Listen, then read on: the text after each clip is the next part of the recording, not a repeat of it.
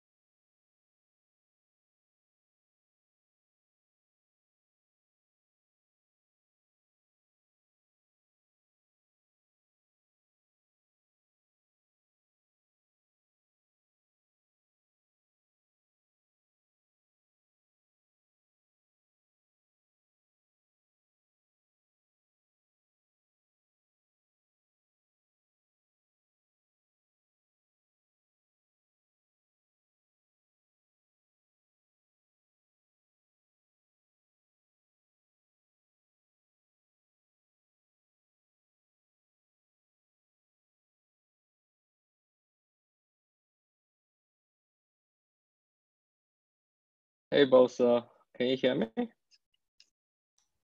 Yeah. Oh. All right, awesome. Cool. Just audio check.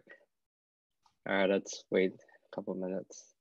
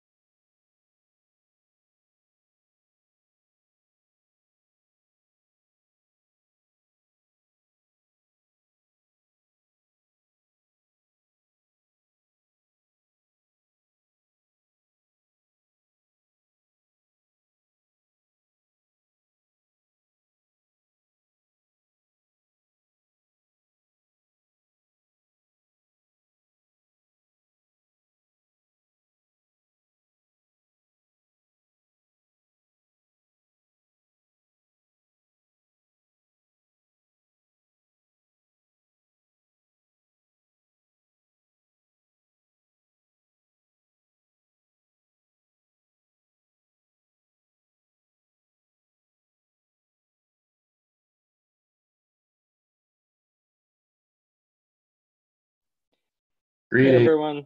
Cameron's here. Hey Cameron. Hello. I put the meeting docs in the chat, so if Great. you could go and put your name in the attendance. And we also need one more scribe for today. So if you could help scribe for today's presentation with Jonathan, that would be great.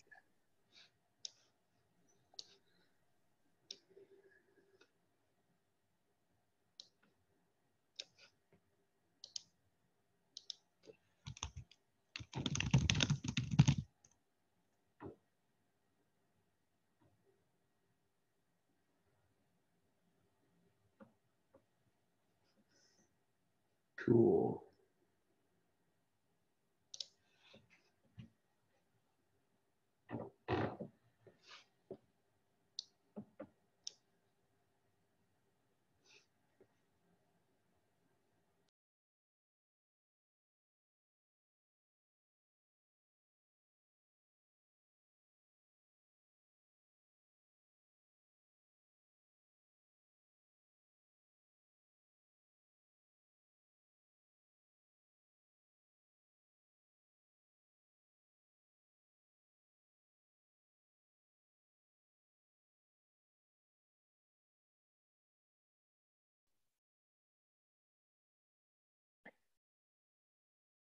All right, thanks Martin and Bosa for scribing today.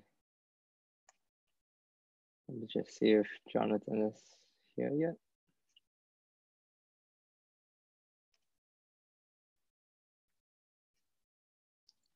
He's just next to me and attempting to get Zoom working on this network.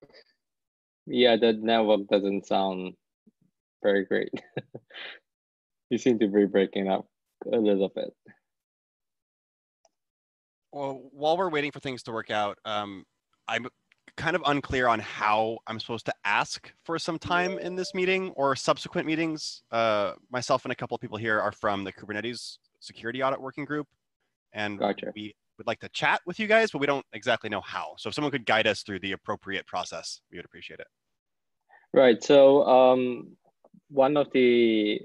so for our SIG security sessions, we usually have every month is kind of a mix of presentations, actual working meeting sessions.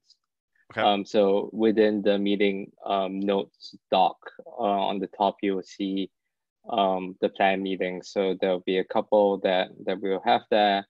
And so if there's a topic that you'd like to discuss or talk about, if you go to any of the working meetings and add like a sentence or two and your name on what you'd like to talk about, we will add it to the agenda.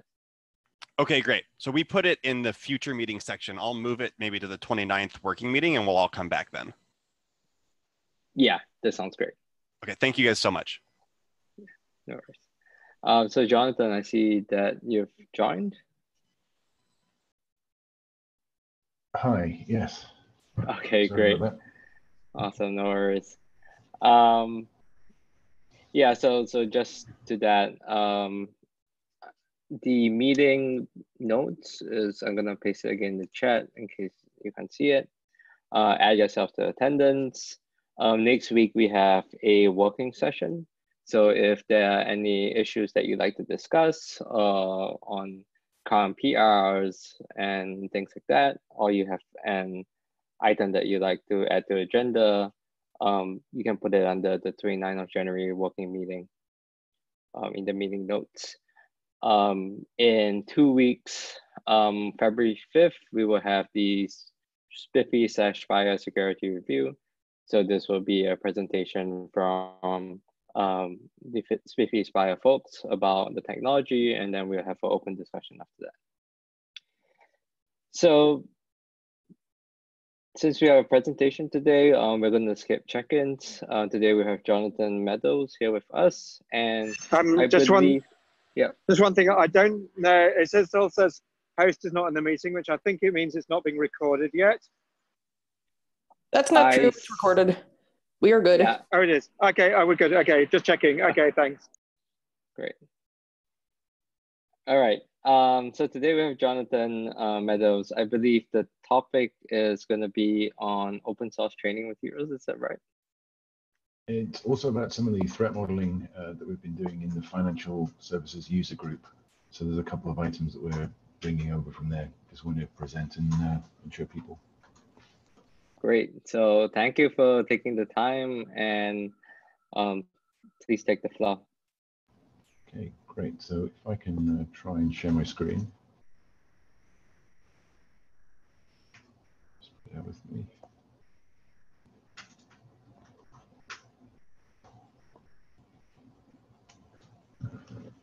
No, I can't.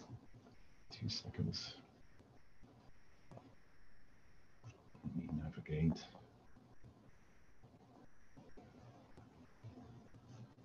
Where did it go?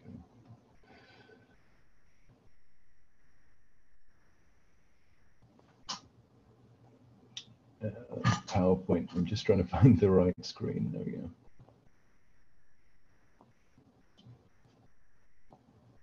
There we go. Excellent. Right. Was that? There we go. In good shape. Excellent. All right. Yep.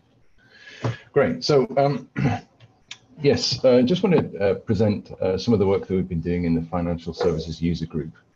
So we started this as part of the one of the users groups at Barcelona last year, and it's really for those companies running in highly regulated environments, and it's usually the financial services. We have about 15 to 20 financial institutions working with us, from large banks down to small fintechs.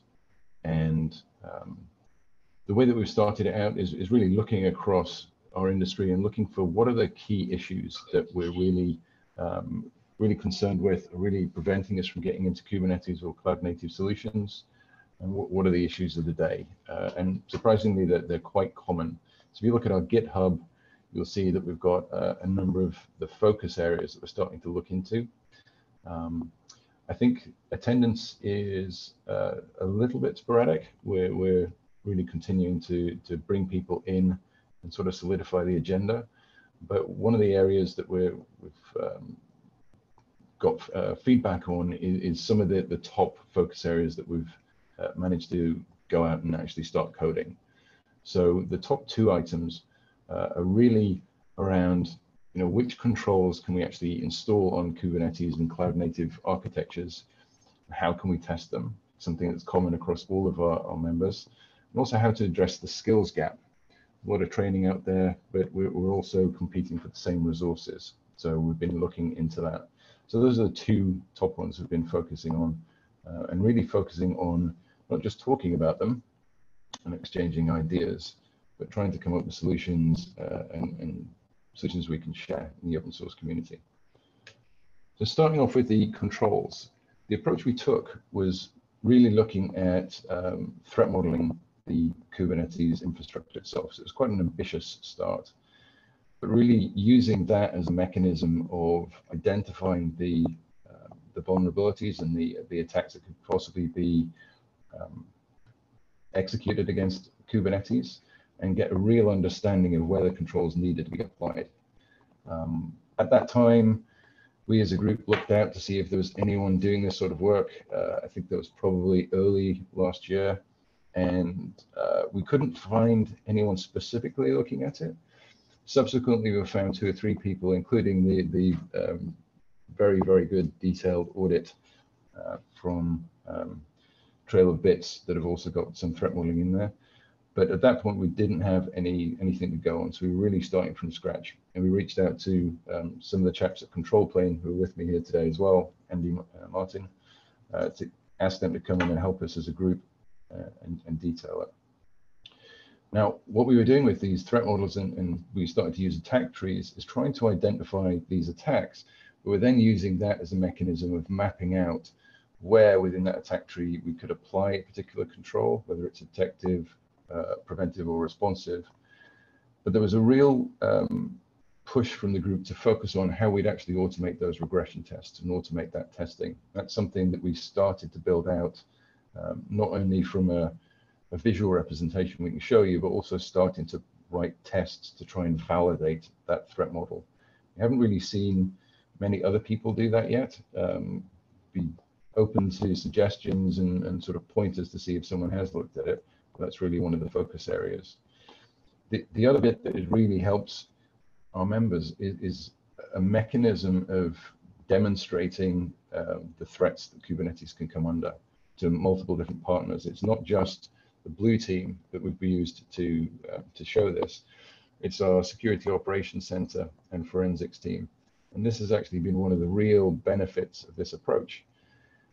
We've been able to show how attackers get into the system, or how they could get into the system, and use that to train our security operations team on what to look for and start to map out on the tree some of the attack vectors as they come through. And it's really helped us define the content for remediation and incident response, as well as the actual training. So that's something we didn't really anticipate when we were building it out, but it's probably one of the main benefits at this point. So this is one of the pieces. We've open sourced this in the CNCF. We'll share the link towards the end. But we started with mapping out the trust boundaries around the different components within Kubernetes.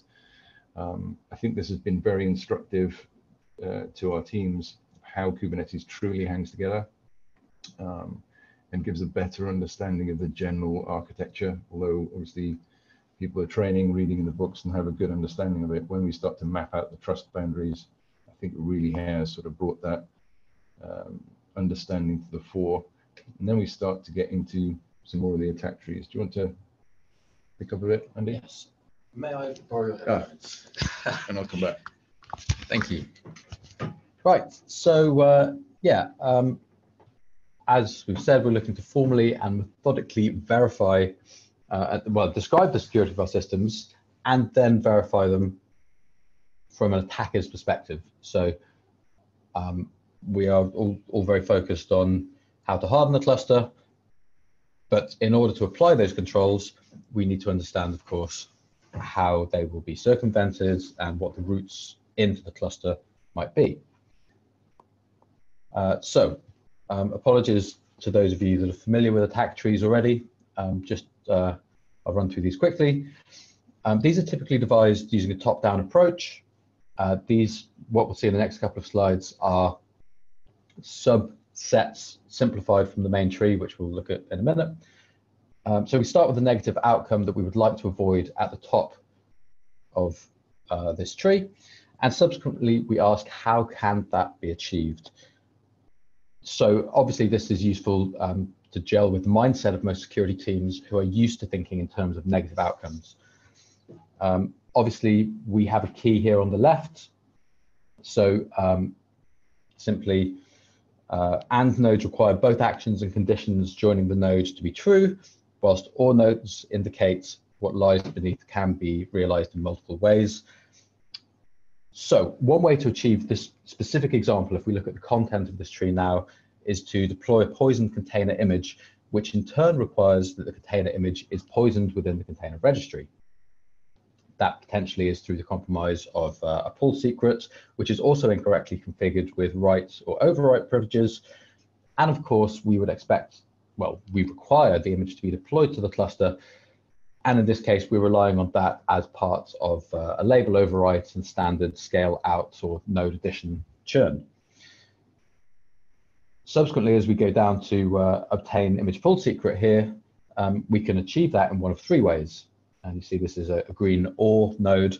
We can obtain it via the Kubernetes API, or a running container with host file system access, or reading a Kubernetes secret from a misconfigured kubelet. So that is just a slice through one of the possible journeys through an attack tree. We can also invert the thing and run the bottom-up approach. So in this simplified tree, we're looking at an attacker that is able to gain some small level of access and attempt to enumerate and pivot. So from the start point here at the bottom, we have an RCE in a container, and then we ask, what can we do now? What would we like to do? This diagram is a little bit hard to read, so if we zoom in on the lower half here, in this excerpt of the tree, we're focusing on how the container's service account token, if sufficiently privileged, can be used to start pods, exec to a running container, or extract secrets. Yeah, if I can just add, this was actually, I don't know if it'll work. This was actually really useful in that it's perhaps not the standard mechanism of doing threat modeling from the bottom-up approach, but what we often found was in reality we're taking it from the perspective of, well, we assume the attacker has already got to this point. What can they do? And from a SOC perspective or an incident response standpoint, it's really beneficial for us to look at it this way so that we can identify, right, so we've actually covered up all these controls, or we've looked at all of the content that we need to generate if certain things actually happen.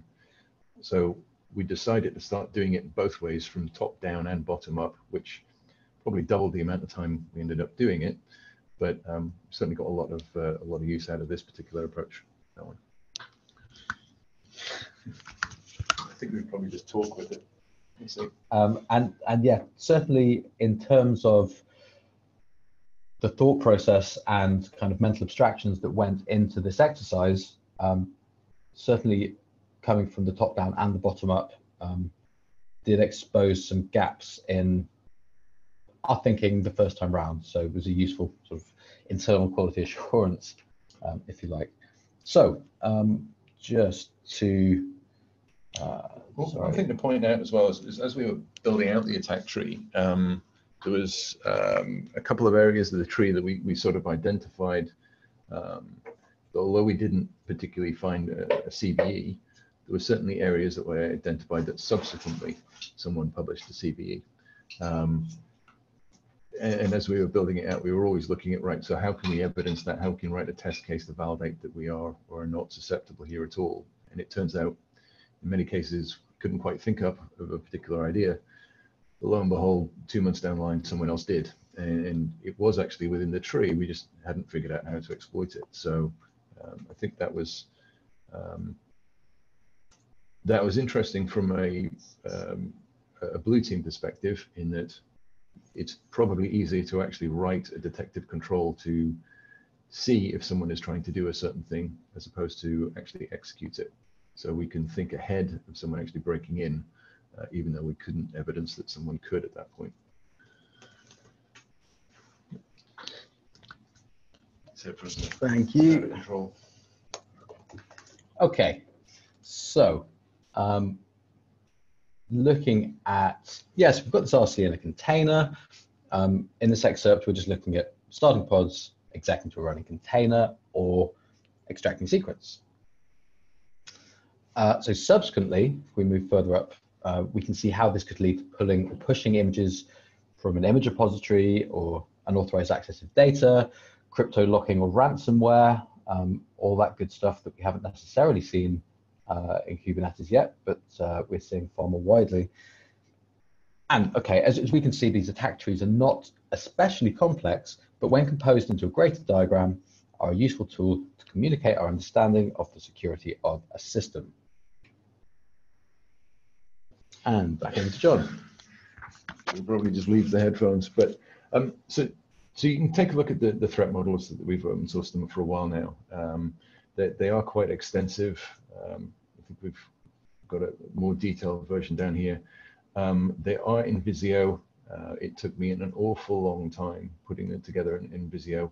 And there's a number of different major scenarios you can take a look at. In terms of next step, though, we've really started to look at how we could automate it. We did look at it from the start, and we were trying to think of different ways of doing it. And realistically, we've come to the approach of trying to create these automated test cases that we'll continue down.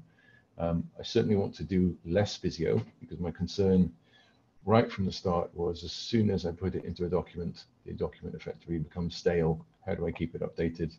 And that's an ongoing challenge, really. So we're looking at putting it into some sort of automated format, or at least data format, so we can drive it further forward. Some of the challenges that I think we started to see is, in reality, as we were building out the test cases behind this, it's not a huge leap to think of them as effectively exploit code. because we're writing an actual function or a functional test to try and validate the security of the system. The way you're doing that is effectively writing almost an exploit. So not particularly comfortable doing that, and certainly not open sourcing that, but perhaps there is purchase in reaching out to some of the breach simulation companies, and we've certainly started to do that. Perhaps that's something that they could look into, or if anyone has any other ideas, I'd be open to suggestions on how we could get people to write some of that exploit code or automated tests is really what we're looking for. So I'll leave that one there for anyone to take a look at the actual link. And that's the first area we were looking at as the FSUG. You can come back for questions unless there's any now, but the next step was addressing the skills gap. So clearly there's a huge amount of focus in this area. All of our members are looking to hire exactly the same people, but in reality we need to train a lot of the people we already have on staff. And when we were doing some of the analysis, there's huge amounts of documentation, books and slideware, but in reality, personally, I've seen a much better engagement and level of understanding when developers and my staff are using a hands-on system. We've implemented something and open sourced it before for application security. I've done other things in this sort of area, and really that's the key difference. I get huge amounts of better retention when people are actually getting their hands on within an IDE or within a command line and going through this. So we've basically built out a hands-on training system where you can stand up the infrastructure for Kubernetes, load in exercises, and then attempt to do a particular training exercise. Now, it is sort of like a CTF, but the real idea behind it is more on the remediation and blue side. Now, ultimately, the goal would be to allow the same exercise be deployed to a user, and they'd go in and do the red team approach and try and break into a particular exercise. That same exercise would then be saved down, given to the next team, who would effectively try and do forensics on that same exercise, and then back to the blue team, who would try and defend or mitigate those issues. And that way I get the sort of the rapport building between the multiple teams and the ability to train all of those teams together on effectively the same true exercise. And you get the blue team in the forensics looking at real data for someone who's actually tried to break in, rather than, again, perhaps some slideware. So this is what we've built in open source. Do you want to take that one? I'll buy you some headphones. Okie dokie. So yeah, ultimately this is a tool that allows learning and practicing on production-like infrastructure with impunity, because it is our shared belief that DevOps in general, and perhaps SecOps in particular, really only rears the specter of reality or realism when something is deployed in a non-trivial environment. So Simulator does a few things. It will wrap Terraform to stand up AWS infrastructure that is behind a bastion to avoid drive-by pwnage. Then there's a scenario runner, which will provision one of currently 25 different scenarios onto the cluster.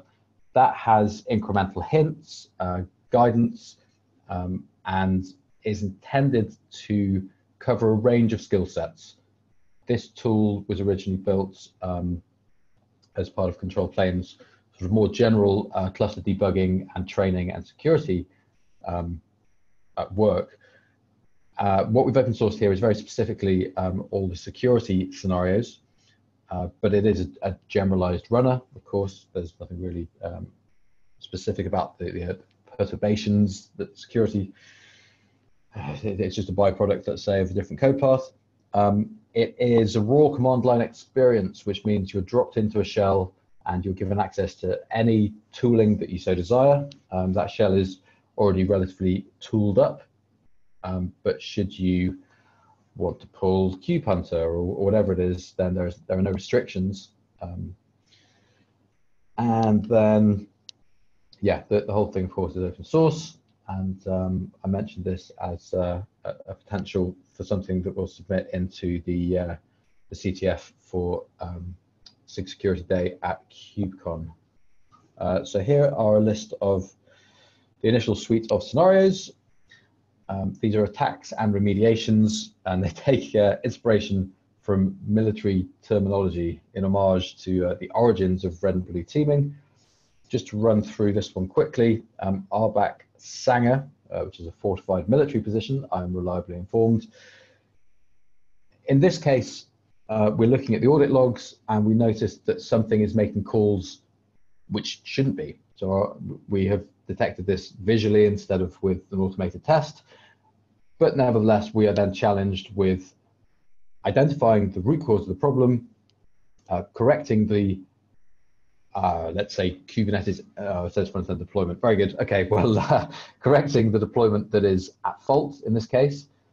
And then, well, I've kind of summarized the whole thing, but there are discrete challenges in order to achieve all 4 of those tasks.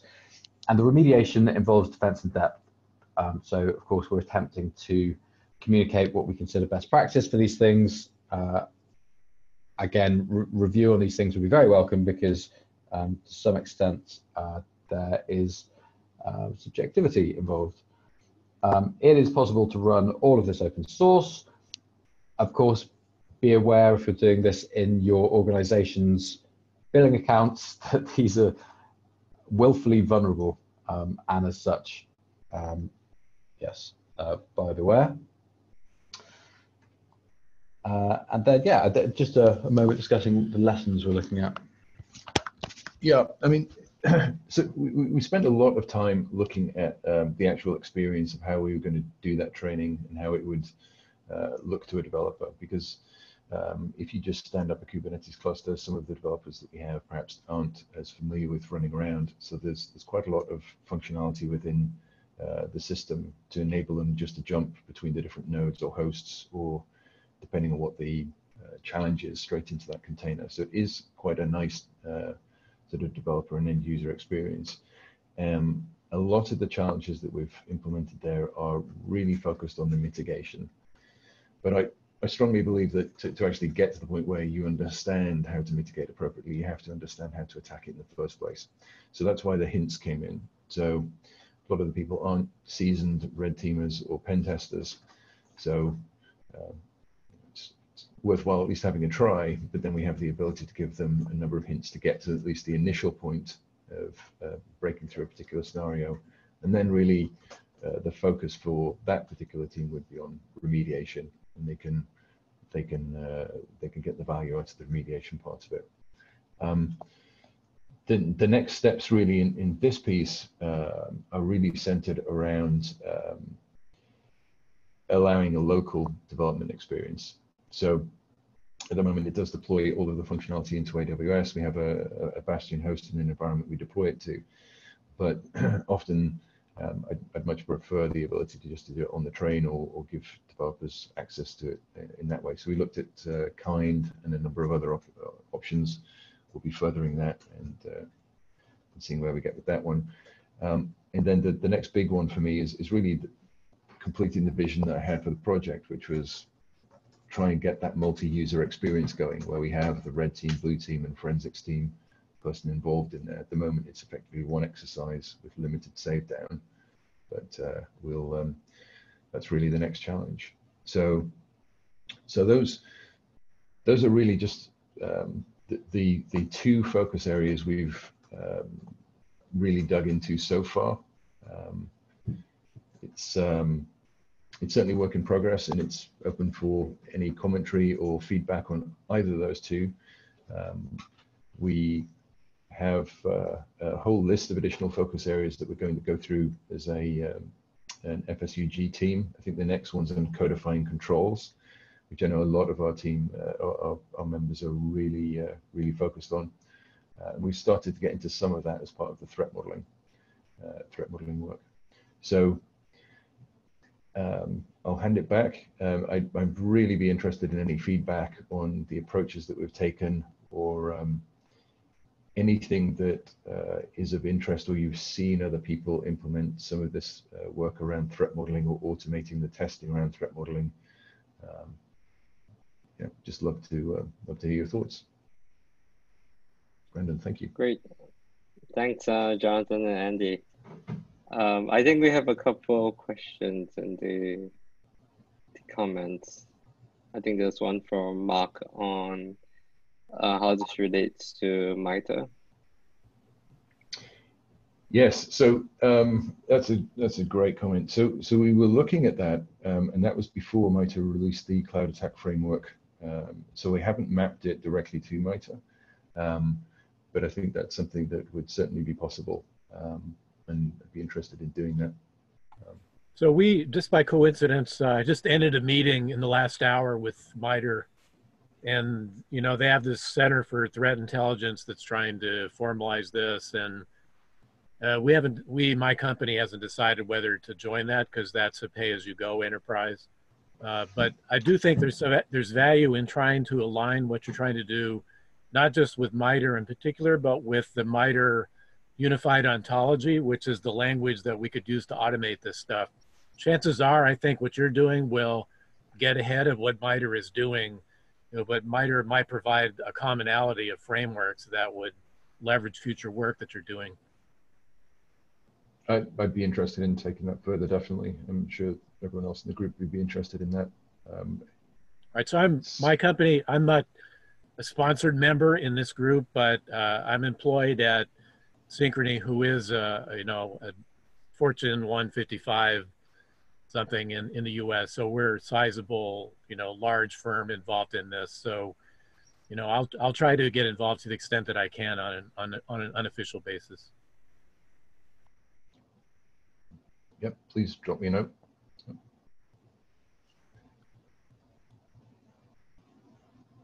Oh, we have another question from Justin Kapas on attack trees. Do you want me to just say it, because it's probably easier? Okay, yeah, that'd be good. Okay. So one thing I found that was very interesting about your attack trees is that the nodes themselves are labeled with an and or an or relationship. And I've seen attack trees used in lots of cases, but I've almost always seen it where the and or relationship is between the edges themselves. And the reason why that makes some degree of difference is, let's say that there's an outcome that, you know, someone is going to break into your data center, and they could either like knock out the guard and steal their key and open the door, or they could just blast through the wall or something like that, right? So there you have a situation where you'd kind of have to either break it down and add additional intermediate nodes or other things like that. I'm wondering if you made a conscious choice to choose this style, or whether this was something that happened, or is there a reason to do this, or would it have been cumbersome to do the other way? I wish it was a conscious decision, but frankly, it wasn't. Honestly, I think we were learning as we went along in many ways. As long as it means that I don't have to redo those Visio diagrams, I'd be open to anything, really.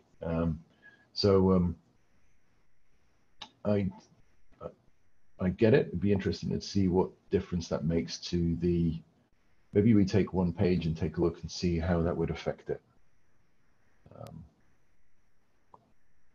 Okay, I don't know is the answer. I haven't tried that. I don't know the answer, but it'd be interesting to take a look. I think a lot of the value I got out of it, was the kind of the discussion and the creation of that threat model.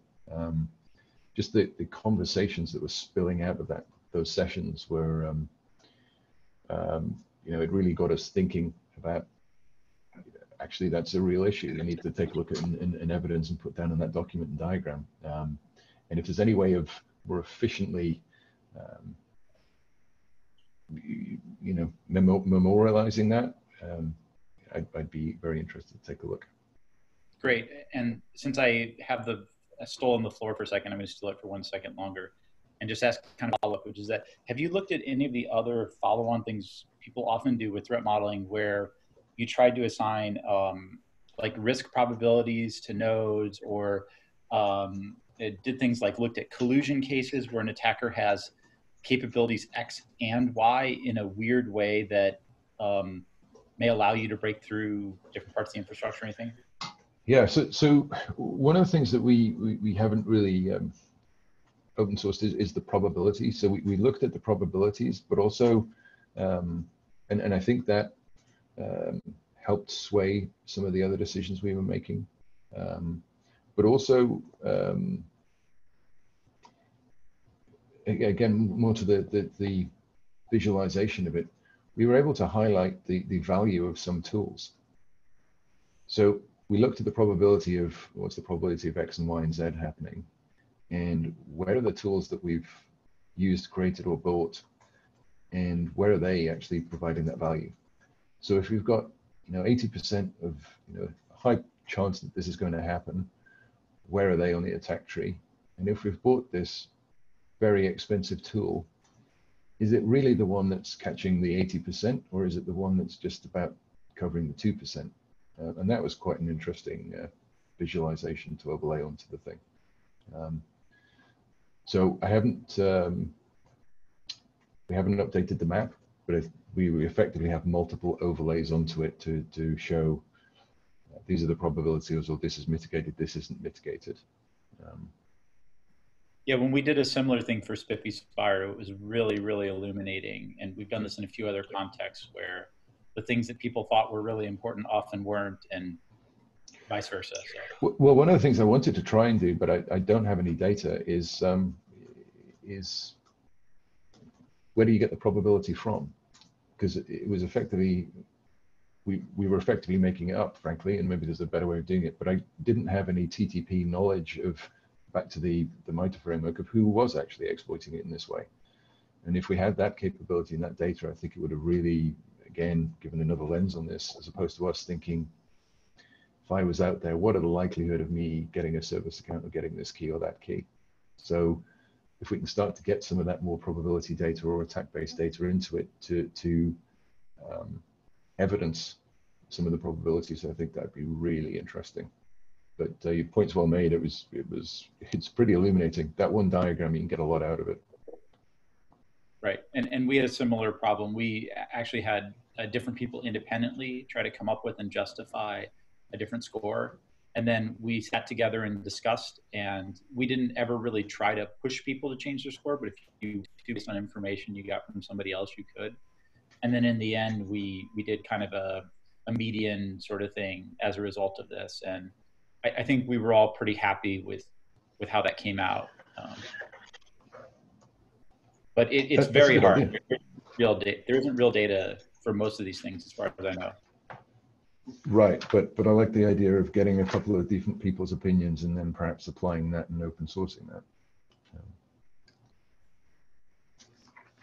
Hey folks, by the way, I was just listening, and this might seem blasphemous, or it's maybe ignorance, but what I was thinking, because the conversation became mathematically inclined, and we were talking about ands and ors and then the Boolean logic, right? But we also talked about it from a probabilistic way.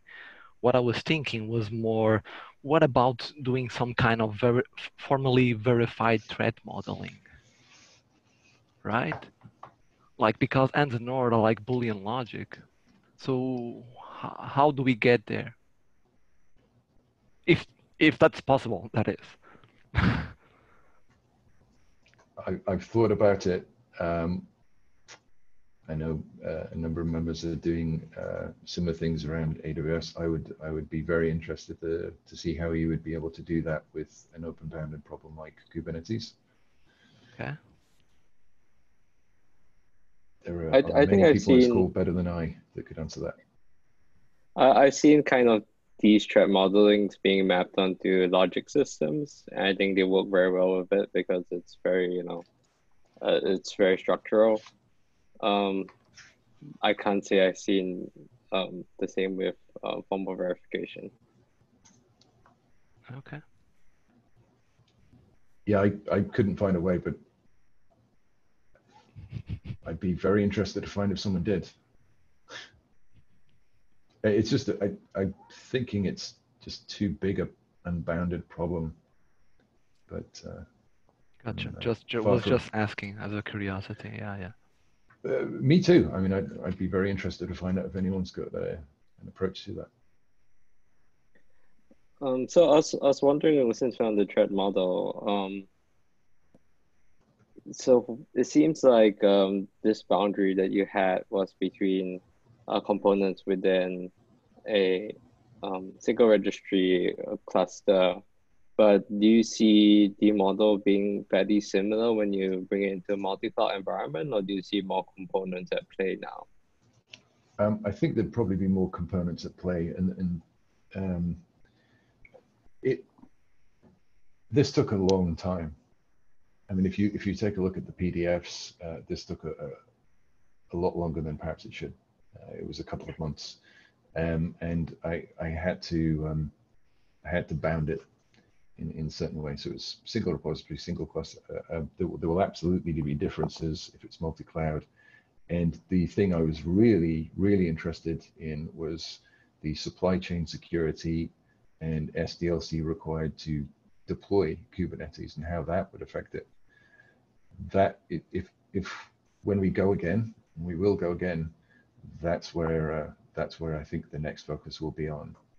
Effectively, well, first of all, finding out has anyone's already done that, and secondly, try and look at it from the supply chain perspective with respect to Kubernetes. Well, you're working with the right groups there with control plane and stuff like that to answer to that. So, and there's yeah, you can. Yeah. Well, it's for a number of reasons. For a number of reasons, I'm not allowed to accept a gift like that, but there is an awfully nice hoodie.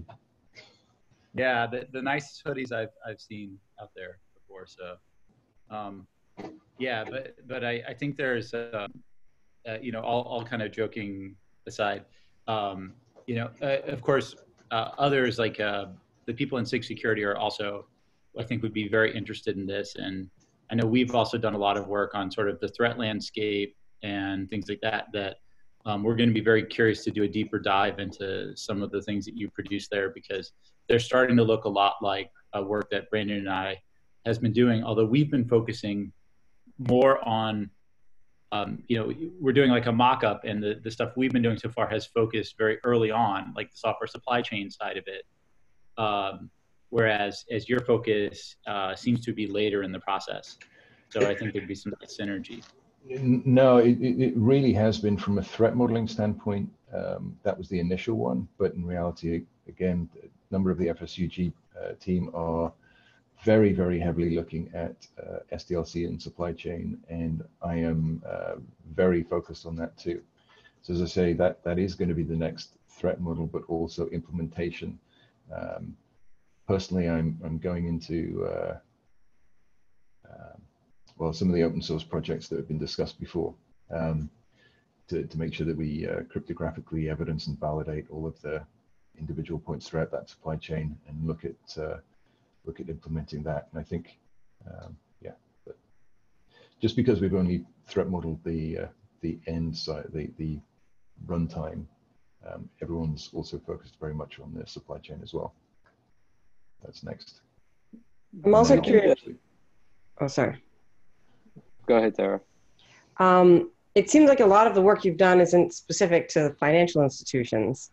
And so I think that if you're open to it or whatever mechanism, we can link to the work that you're doing, so that because people come to SIG Security looking for resources like this, and we don't have as many resources to point to as we'd like. And it's not that they're not out there, it's just a process of, highlighting things and linking things. So it'd be great if offline we can kind of brainstorm, or start an issue where we can be like, where would be a good place to put this?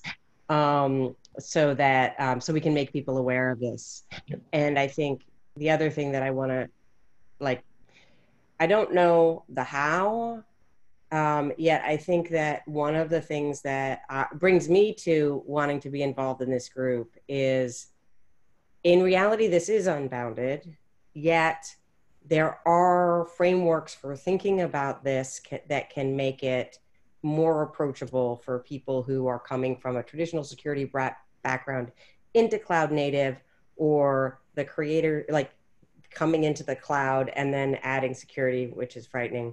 And that there might be a way that we can, you know, group things or do something that can make it just not seem like a 3,000 point list, which is itself contributes to lack of security, because if you can't execute on it, then you can't make things more secure. Yeah, and maybe to Justin's point, if we stipulate the probabilities on some of these areas, it would help people focus down instead of 3,000 points into some key areas, perhaps. But I'd certainly be open to hosting it elsewhere. It was from the group, but it's absolutely not financially specific. Fabulous. Yeah. Yeah, it's just gonna. We can start with a link or whatever seems like the right thing to do. Yeah, I was just about to say when Sarah started talking that I've been working with this, and it seems like the requirements for federal and financial seem to be overlapping quite a bit. So it seems like these threat models could definitely be used in the federal context as well. I can attest to that, as I have a background in financial services, and I can attest to that. Yes. Great. Yeah, I mean, I'm happy to use them wherever it makes sense.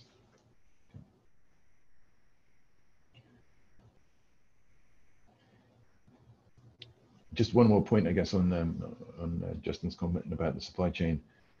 One of our next focus areas is on codifying controls, but that's sort of tied, I think, with the supply chain and SDLC.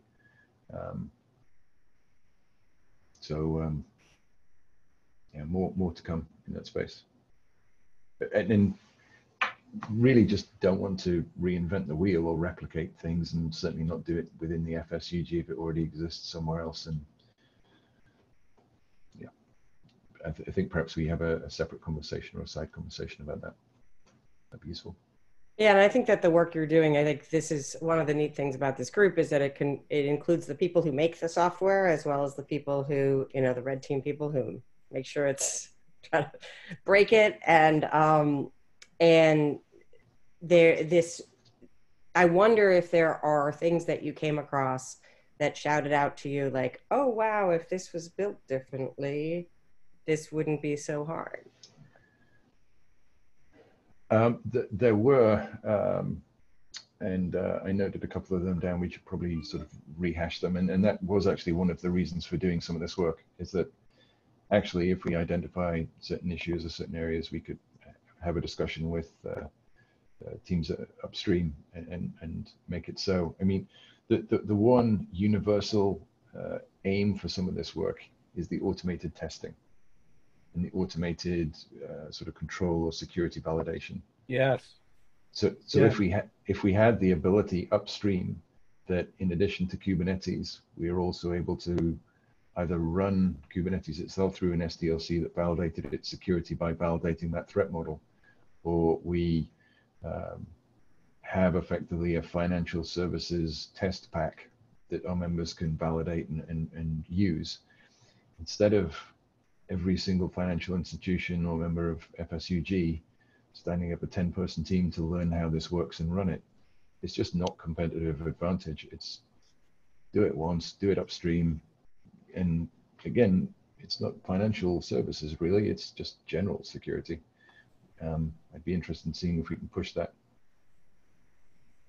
Yeah, I totally agree with that. In fact, I was going to interrupt you and make the same point. In fact, you could argue that, you know, federated DevOps is kind of a key thing that needs to happen. If you can't, you know, push the test cases through the supply chain, you can't keep up with the releases that are happening across it. And this is central to doing it. And when I try, you know, I'm involved with the Homeland Security efforts for finance, and I keep trying to tell them, don't go solve the boiling ocean, right, of computer security. That's not your role here. It's what does finance need? And a lot of what finance needs and these critical infrastructure, what parts of the economy are tied to risk, and how to tie to risk and discover risk, to align your business and software engineering processes along risk. And that is something we can contribute. Whereas, you know, cryptography and signing and a lot of these other things cut across all software production. Yeah, but it's also hard for them because even today I was talking with someone and they were saying that they are like trying to adapt this kind of risk frameworks, but then it doesn't align with the cloud native security capabilities. And that's a huge friction for them. Because on one side, they need to be able to be compliant and have all this regulatory, right? But at the same time, like the cloud native capabilities doesn't provide them that seamlessly. And that's a friction for them. So while I understand what you're saying, I think there's deeper problems also in the culture that they have in order for them to adopt that, then becomes like a process and a people problem, I would say. I think, well, there's many problems, but I think if we had the automated testing capability up front, that would certainly solve or help alleviate one of them. Yeah. And I'm not just talking about PCI or some of the regulatory standards. I'm talking about that plus basic security. But then it gets to the point where, how do you write an automated test when, and maybe this is because we're thinking about it incorrectly, but how do you write an automated test in a way that it validates the intent of the attack, not the configuration of your server? I prefer the intent. And when you get to that, you're effectively writing an exploit, which then moved us on to, well, let's talk to the breach assessment teams, because that's more in their wheelhouse, as it were. Yeah, so, yeah. Sorry. It's quite all right. So if I can actually just ask, so by exploit, what do you mean exactly by exploit? Because what I'm hearing regarding the test for the control is that you are basically testing both the positive and the negative, right? You know, you're testing to ensure that the control is in place and it's doing what's expected, or it's not. And technically speaking, these are verifiable without necessarily requiring an exploit, because realistically speaking, you're not necessarily trying to test an exploit for that control. You're trying to detect the presence of whether or not it's working as intended or not. I guess in this audience, I should be very careful when I use that phrase. It's not usually this sort of an audience. In reality, what I'm referring to is, rather than testing to make sure that I have configured configured a particular security parameter, it's a better test for me if we actually try to perform that security action. So I'll stand up a privileged container, and then we'll try and use that service token to hit the API server and pull all the secrets out of it. And I'd rather do it that way than do a test that would validate, yes, you've got a pod security policy that has the preventative control in there and you don't have a security token. Because if we make a mistake, or it's not applied to the appropriate namespace, or Kubernetes has changed in some way that means that the security feature has changed, I wouldn't know that that's the case. Whereas if I try to simulate the attack, it gives me more fidelity. I don't know if, Robert, that answered your question. Possibly not. Slightly. I'm just wondering if that is necessarily what would be a bad thing per se, because like typically speaking, if you're ensuring that a control is in place, you're going to have to test both the positive and the negative, and that effectively classifies underneath. So I'm not sure if I'm just misunderstanding. I'm really sort of suggesting as an FSUG group, we'd probably prefer not to be writing explanations of how to sort of test your. We're not writing exploit or security penetration testing tools as part of the FSUG. This is probably a great group that would be able to do that, or be able to discuss that, but it's probably not something we'd want to do necessarily. Happy with the blue team tool, but not necessarily the way around. We may be able to uncover the, the groups or projects that might have the, different features or tooling that would be useful for that. Like, I'm not sure we're about to do an assessment of cloud custodian, and that might be a framework that could be applied to this problem. And it might be something where, like, looking at it from a general infrastructure standpoint, more like, well, any Kubernetes deployment, like maybe it has some things that don't need to be authenticated because they just serve public information, right? Other stuff that requires authentication. And if you look at it at a lower level, you're not saying, here, let me tell you how you might be able to hack into my bank. You're just saying, if we decouple them a little bit, right? Then we're saying, well, you have private things and public things, and this is how you look at them and how you might verify that the private thing should be private and the public thing should be public. And then you can look at it more from a, well, certain things need to be very private and other things, I don't know. I think that's the way to disconnect it. What we're really referring to is a reputational situation. We don't want the financial industry writing tools that are going to turn up in newspapers where you can, and other people of the communities can, but it's something that is not as easily palatable from a reputational standpoint. We'll do development and defense all day long, but that's for other people to perhaps develop an open source. Obviously, we've already implemented this internally for multiple different banks, but it's not something that you'd open source. All right, so I'm gonna just interject here because we're almost at the top of the hour.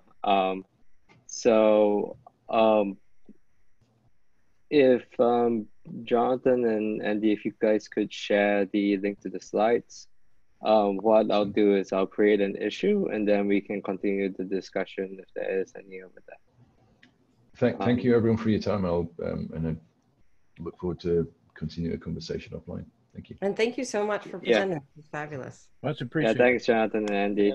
Thanks. Before we get off, just a quick announcement. So next week is a working session. If you have any items or issues or PRs that you want to talk about or anything else, put it under the plan meeting list for next week. If I could ask a question to the speakers, slightly more primitive questions. I may have missed it earlier. Are these attack trees based on actual attacks that have been experienced in the financial service industry, or what is the basis of the origin or the origin for the attack trees composition here? No, it's a logical exercise of every possible thing we could think of, way of attacking the Kubernetes system. It's a full threat modeling exercise. It's got no specific bearing on particular attacks. In fact, we thought about those TTPs, and I think we discussed them earlier, perhaps from the MITRE attack framework, that would evidence some of this information, but at that point, there was no information to hand, so it was a purely logical exercise. So logical from the perspective of the financial application, or any, so it has no biasing from the, so it has no biasing from the financial service industry. Correct. Okay, so it's a generic proposition. Okay, yeah. Thank you. All right, thanks again, Jonathan and Andy, and thanks everyone. Let's see you next week. Thank you very much. Thanks everybody. Thank you. You too.